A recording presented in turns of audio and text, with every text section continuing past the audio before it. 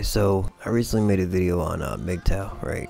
And trying to state my case, you know, why I think it's kind of counterintuitive and whatnot. So that led me to realize that maybe I should also make one for guys out there that are just kind of on the fence and don't really understand what's going on, or do understand what's going on and are just frustrated. I mean, there's something really bizarre going on right now in the social climate where things have kind of shifted and men are kind of looked down upon. Men aren't appreciated in society the way they once were. You know, there was a time, you know, just the man or the woman can go out and work. The family would be fine. The family would be comfortable, well taken care of. And now in many situations, in most situations, I would say, both parents are at work. There's nobody at home. Technically, I personally think it's important that both parents are at home and are able to make money from home, or at least not having to leave their families for so long at a time. But there are situations like that, right? I personally don't like the jobs where you have to fucking, you know,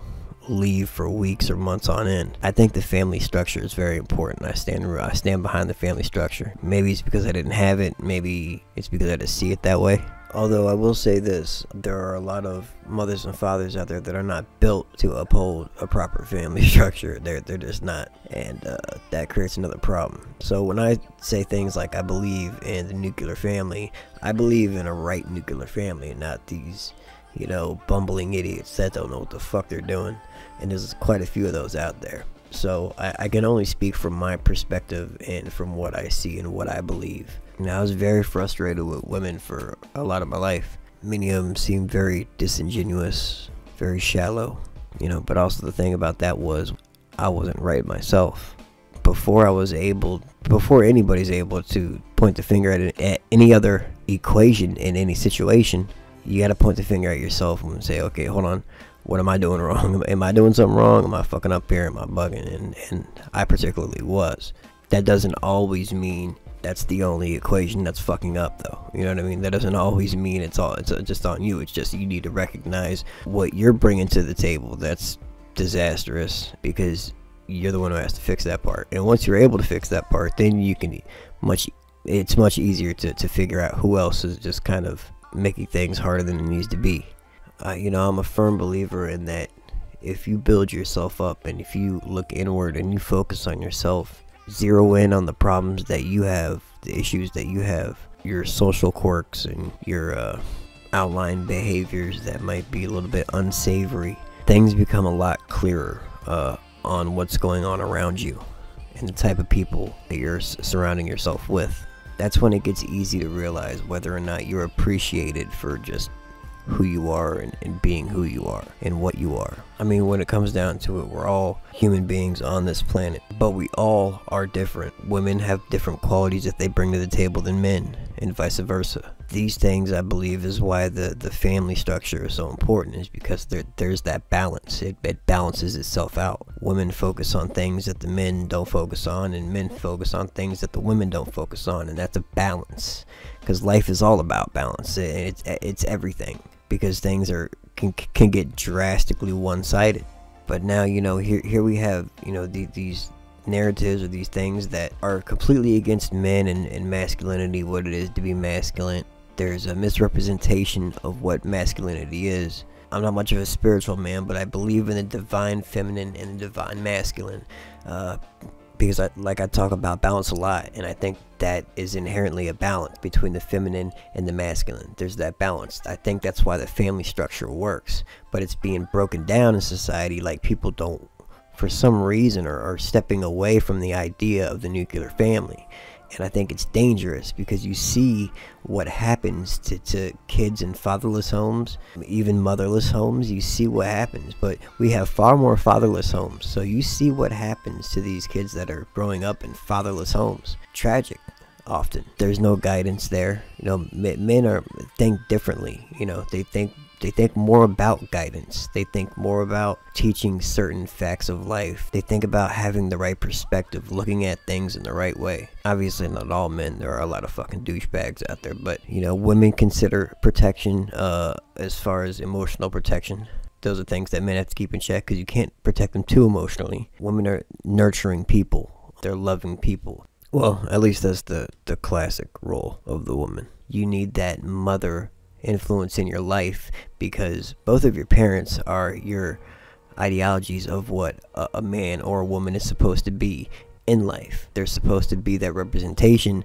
They're supposed to be that lead by example idea of what the opposite sex is supposed to be, or the same sex is supposed to be. Kids pay attention to these things. And when we, when we grow up in fatherless homes, as mostly the case is, there's a loss of that guidance. There is a loss of that structure, the boundaries and the parameters.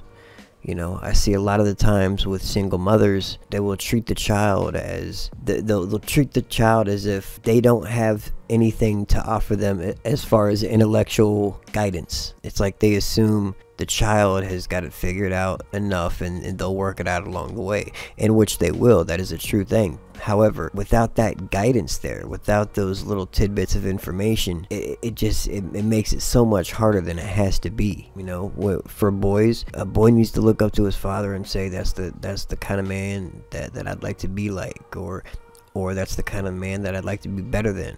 Hopefully for me, it's the kind of man that I'd like to be better than. I spent a lot of my years fucking up as a complete fuck up. Luckily today I have the opportunity to turn that around. And for the woman, the mother is supposed to be the outlook of what a woman's supposed to be. Vice versa for the boy, well, that's how a woman is supposed to be. That's how a woman is supposed to act. That's type of woman that is respectable enough for me to pay attention to, and vice versa for the girl. Then you get into all these things like, well, people are gay, people are this and that, pronouns, but that's a non sequitur, because the same rule still applies. People can do what they wish, but I'm talking about the brass tacks of what it is to be in a nuclear family and how important it is.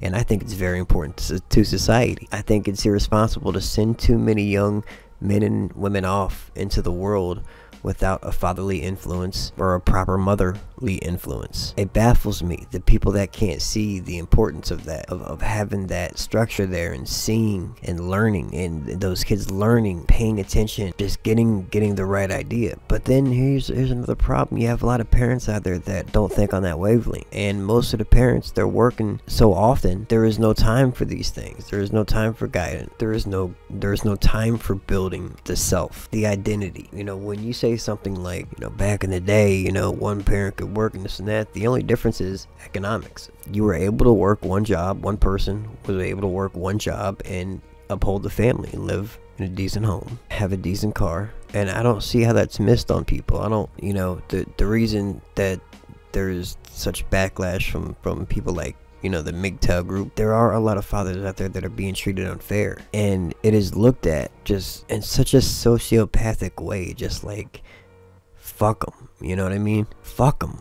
It's hard when I have to explain to my son, because he's thinking about going to college. It's hard for me to say, like, listen, you're going to be considered a white male, and God forbid you have the wrong perspective on things. It's going to make you villainized in some sort in the eyes of some people. You have to watch out for that. I'm not sure if he understands that yet. I mean, hopefully the climate changes, but there's nothing that we can really do other than prepare our sons and daughters for these types of things that they're going to run into, and trying to give them the ammunition they need to defend off ad hominem attacks. And to be attacked, for somebody like me to be attacked by like something like MGTOW or something, like a man trying to look out for his family and saying, listen, don't abandon that, don't abandon the possibility of creating that just because things are fucked up, is crazy. And I'm not saying, like, back in the day there used to be called bachelors. That was basically that was MGTOW. Be a bachelor then, but don't start a hate campaign against women. We need to address it in a different way, because if we address it with hate, we're addressing it with emotion, and emotion gets us nowhere because it clouds our judgment. There's a real problem with the relationship between the state and the woman. Now, I've got a little bit of faith, because I had to go to child support my first two kids, and I came in there with all my receipts, and I said, look, no, I want 50-50, and they gave it to me. There was a year that I was absent, or maybe a year and a half that I was absent, that they made me pay back child support. Still, I don't think back child support is reasonable. I owe you money for what? We made a decision, or well, rather, she made the decision back in the day to have the kids. I don't know why I owe her money for something that we did together. Although I love my kids very much and I'm very thankful that they are here, but the point remains. But I digress. And then, you know, on the other end of it, there is no push to say, hey, you do need your father, you need to be in his life. He needs to be in your life. Most people just don't understand how important it is. There was a time that I wasn't worth much to my kids, but we are under a very different circumstance right now. You know, I'm not out in the streets, I'm not wilding out like I was. You know, I'm solid. All right, we're at about 10 minutes. If you push through that whole thing with me, thank you very much. Appreciate you. If you like any of my content, you feel like donating, hit my Patreon, like, subscribe, share. Much love, y'all. See, madness, as you know, is like gravity. All it takes is a little push.